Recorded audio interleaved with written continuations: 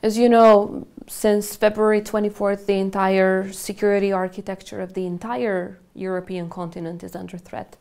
The values in which we believe in, for which we fought and are very much hard-earned, such as security, stability, and democracy, are under threat not just in Ukraine, but also beyond. And that is for one very simple reason, because Russia's intentions are not just to violate the sovereignty and territorial integrity of Ukraine. Russia's intentions are to fight the values-based systems, our democratic way of life that we have built with so much sacrifice and effort. And at the same time, Russia's efforts are to undermine the transatlantic cooperation and the transatlantic achievements that have been made in our part of the region. Now, in the face of such aggression, we need to stand united, not only through words and through statements, but also through action. For that reason, Kosovo has been, at the very outset, very clear on its sanctions against Russia, and at the same time solidarity with the people of Ukraine by also offering to host refugees. We are also hosting Ukrainian journalists, understanding the importance of telling the truth during a time of war and the importance of fighting propaganda from Russia and its proxies in our region. So in that sense, while peace and stability in our region is still very fragile, we must understand that unless we make a clear choice on where we stand, we will not be able to protect this peace and stability that we have achieved. So far, all the other countries of the Western Balkans, except for Serbia, have chosen to be on the side of Ukraine, whereas Serbia, as constantly demonstrated and as also confirmed with the recent phone call between Vučić and Putin, they have chosen to stand with Russia in this war of aggression and unfortunately give Russia the kind of oxygen that it needs to continue this war. So I believe finally that the European Union needs to send a very clear signal to Serbia that if it continues this way, its accession talks should be suspended immediately.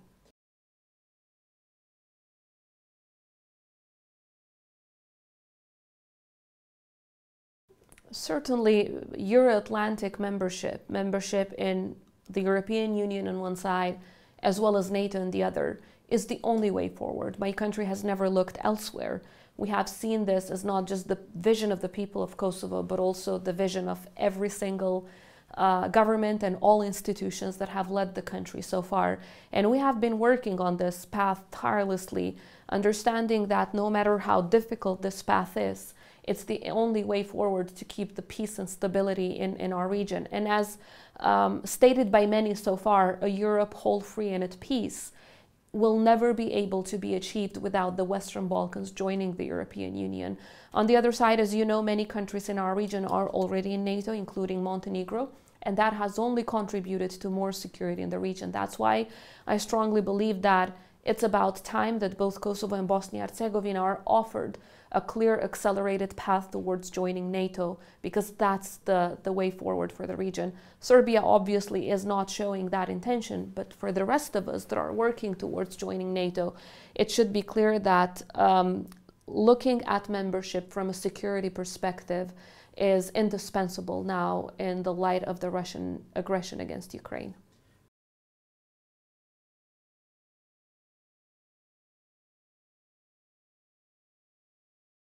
We have formed an interinstitutional working group that is led by our foreign minister that is going through all of the application criteria as well as procedures to make sure that we determine when would be the exact time and the best time for that to happen.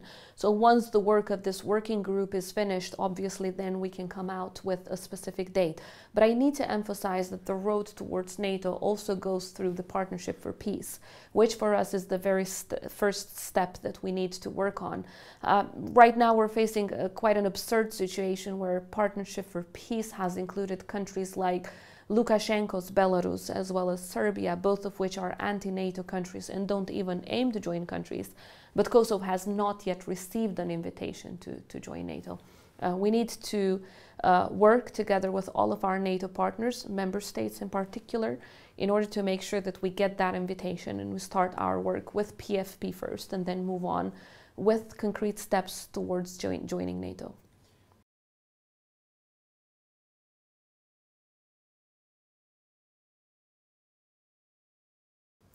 If we had looked for the reactions of Serbia, we would have never declared independence, obviously. What we look at as important factors to determine our future or to determine whether we apply for an international organizations is the interest of the Republic of Kosovo, the will of the people of Kosovo, the interest, the regional stability as such, as well as whether our membership can also be an added value except for getting a lot of value from these international organizations towards Kosovo.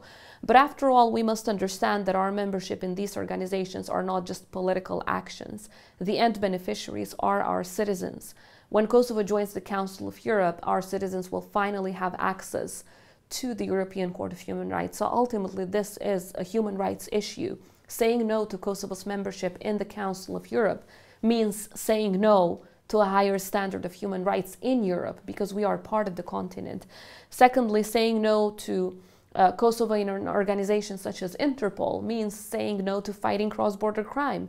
So if a country is in favor of fighting cross-border crime, they should support Kosovo participating in these mechanisms. And the same goes for all of the other international organizations. Obviously, when the time comes and when we are ready and we apply for NATO, Serbia's reaction is definitely one of the things that we will be looking at or that will make an impression on us.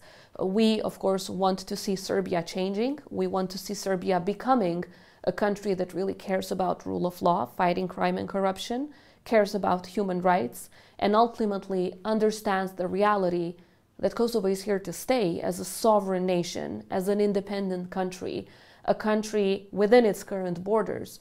We're not going anywhere, so the sooner they understand this reality and accept it through mutual recognition, the better for them, as well as for peace and stability in the entire region.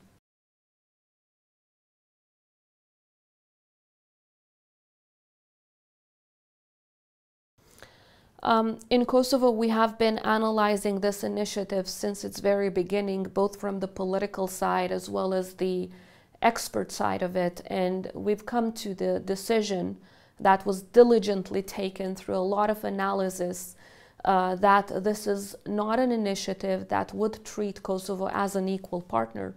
Quite the opposite. Through this initiative, Vučić aims to expand its hegemonic approach towards the region.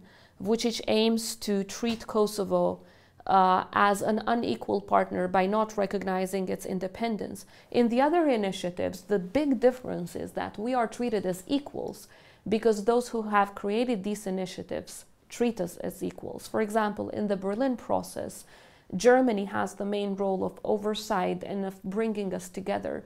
And Germany makes sure that all the 6 Western Balkans countries are treated as equals.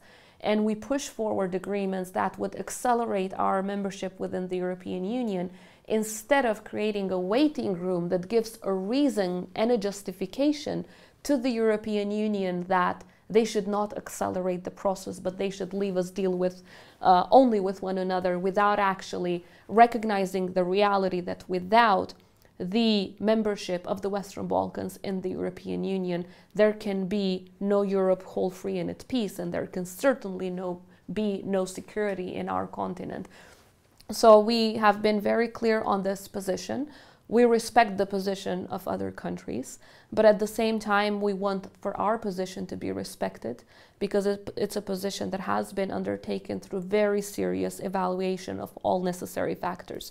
There are already a number of regional initiatives that we are part of, but the reason why we are there is because we are treated as equals, and the principle of all-inclusiveness was respected from day one. So all 6 Western Balkan countries took part in creating it, instead of the open Balkan where we are neither inclusive nor equal.